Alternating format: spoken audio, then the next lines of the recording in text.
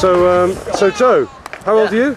I'm 20. 20. And so you were saying you were one of the instigators of this park? Yeah. So how did this park come about then? Well, there's a few people that are key players in it, but you can't go without mentioning Jane. Jane's done everything for the park. I mean. And who's she? Is she a local person? She's a local person. Yeah. She. I describe her as very in touch with the young people. She's always down here, always with the young people. She's basically put her blood, sweat and tears into this park, and she was the one that's sitting through the weekly meetings and raising the money through things like the lottery fund, youth opportunity fund. And so without this skate park, what would the young people be doing? Well, before this skate park, there was a big group of us that used to go to Waitrose car park. Right. We had nowhere to go. We always loved skating, and without this skate park, Saffron Walden's a dreary place, in my opinion. Right. I think it's the best thing we've got. I mean, just here today, like, there must be, what, 30, 40 skaters here. Yeah. There's a few mums up there, some people sitting on the green mile. It just creates such an atmosphere. So Chris, yeah? Yes. And you live locally to here? Yeah, not far away. And you were saying earlier that you remember when this wasn't a skate park. Definitely. So what kind of an impact do you think it's had on the local young people since it's been made?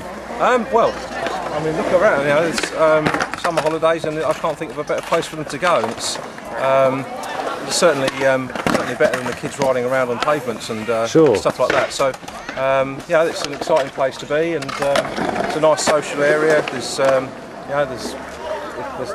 no nastiness going on here. It's all very friendly. And do you think that people that would otherwise have skated in the town, do people still skate in the town, or do they just come straight here? I don't think they bother anymore, and that's the point. The kids want to do this sort of thing, and until relatively recently there wasn't the facilities in place to do it. So it's made a big difference. The people who come, not just local lads, but people come from all over and enjoy this park, and plenty of others that we've been to as well. So they're popular places. And you got your son here with you? Yes. Yeah. And where is he? He's just gone off there on a scooter. Just gone off on a scooter. How old's he? He's just 7. 7. Yeah. Okay. Yeah. I mean, I think these things. I think people can get a bit sort of out about the risks involved with stuff like this. To be honest, if my kids were going to come out somewhere and ride or skate, I would rather they did them here under my supervision than backwards and forwards near the roads, stuff like that. And there's signs everywhere saying, get the protective gear on. But that works with everything. If they're playing football, they wear protective gear. Sure. It's a sport. It's active. It's healthy.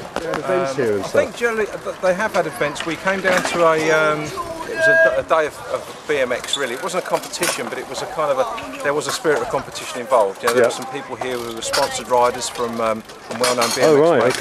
okay. And I think rather than specific things in place to teach people how to do it, I think they're very good at passing down the knowledge and just seeing, perhaps the more mature riders or skaters, whatever, trying to improve their skills, and it's just handed down. You see people, you come down here one week and you see someone learning, by 2 weeks' time they've mastered it, and that just gets handed down. So it's good, healthy stuff. All right, thanks very much for chatting. That's thanks. Right, you're welcome. All right. Saffron Walden, comparing it to Swale Cliff, what worked and what didn't work? It flowed better. It had nice transitions. Yeah, there was a clear run as well. Yeah, you could go all the way around the skate park and you can use everything. It's spaced out, so everyone's going to get in the way. It can't get too jam-packed. There's plenty of things to use, and it varies. The shelter was nice. There was lots of different places to sit, weren't there?